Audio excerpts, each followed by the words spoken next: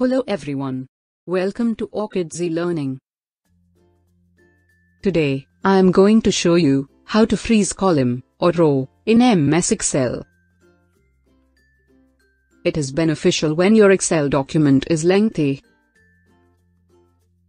The Excel Freeze Panes tool allows you to lock your column or row headings so that when you scroll down or over to view the rest of your sheet, the first column or top row remain on the screen.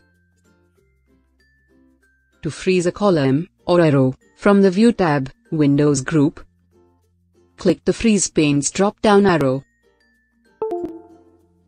Select either Freeze Top Row or Freeze First Column.